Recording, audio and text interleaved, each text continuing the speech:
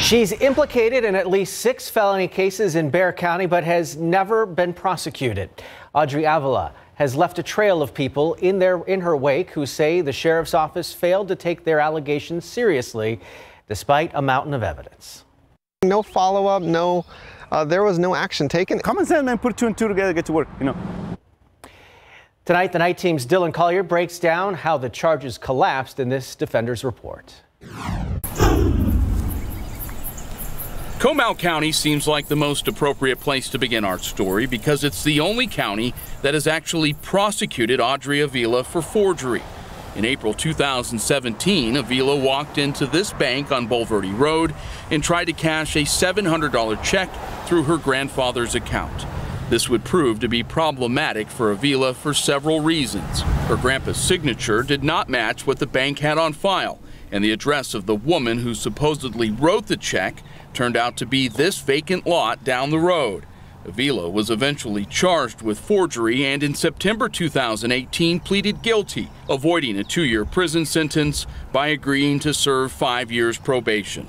By then, public records show she was already squatting on these 2 lots in far north Bexar County, claiming them as her actual address. The wire was running right through here. The ruse would last well into last fall when Avila finally met her match, real estate investor Mark Anthony Ortega. They had this place all fenced up and they had it no trespassing. They put up purple spray paint on the trees and the fence posts out here. Ortega was attempting to buy the land from its real owner, the son of a West Texas couple who died years earlier, when he learned that Avila had submitted a fake deed to the Bexar County Clerk's office that included the recent notarized signatures of the long-deceased couple.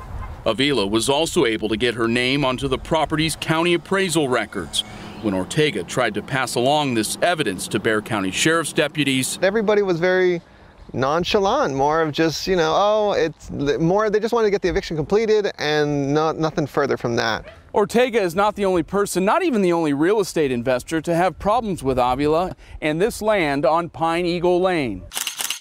Avila was evicted from the property, but not before contacting a man named Yoander V. Money and offering to sell him both plots of land for less than $30,000. And she gave a good deal, basically was half off. Looking back now, V. Money says the rushed tone of Avila's voice should have been a red flag. I'll let you have it for $28,000. But you need to close by next week. Avila got her wish, but just days after V Money handed over a cashier's check, he too learned she wasn't the actual owner of the property. My own greed got in the way. I thought I had a slam dunk deal. Records show Avila attempted to deposit the check into a relative's bank account. A temporary restraining order filed by V Money has so far kept that transaction from going through. Like Ortega, V Money went to law enforcement, and like Ortega, he was surprised by the reaction of sheriff's investigators. Hey, this isn't good. This doesn't prove anything. And there's more. Court filings show Avila has faced 4 felony charges in Bexar County since the summer of 2017.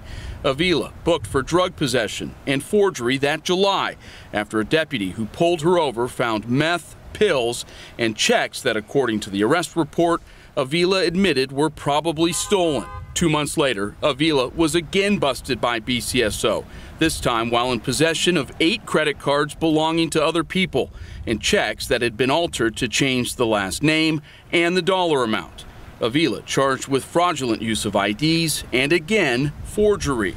But district clerk records confirm one by one each of the cases was dismissed in 2018 after the law enforcement agency failed to submit the necessary evidence. Ortega is disappointed, but based on what he's seen, not surprised. To know that a crime was committed and to basically be told that they weren't going to do anything about it. Right, it's upsetting. I mean, for smaller crimes, it seems like there's a bigger action, but something this large, nobody wanted to do anything. For the Defenders, Dylan Collier, KSAT 12 News. Avila's whereabouts are currently not known. Address after address linked to her through public records turned out to be vacant, partially developed, or non-existent properties. The Defenders confirmed she was also named in a credit card fraud case in December, but has never been charged. BCSO officials declined to make Sheriff Javier Salazar available for an interview for this story, but did say they are still investigating the Pine Eagle fake deed case. They have also asked the district attorney's office for clarification on why the 4 previous cases against her were tossed out. If you have encountered her, we want to hear from you. You can email us at defenders@ksat.com or call 210-351-1212.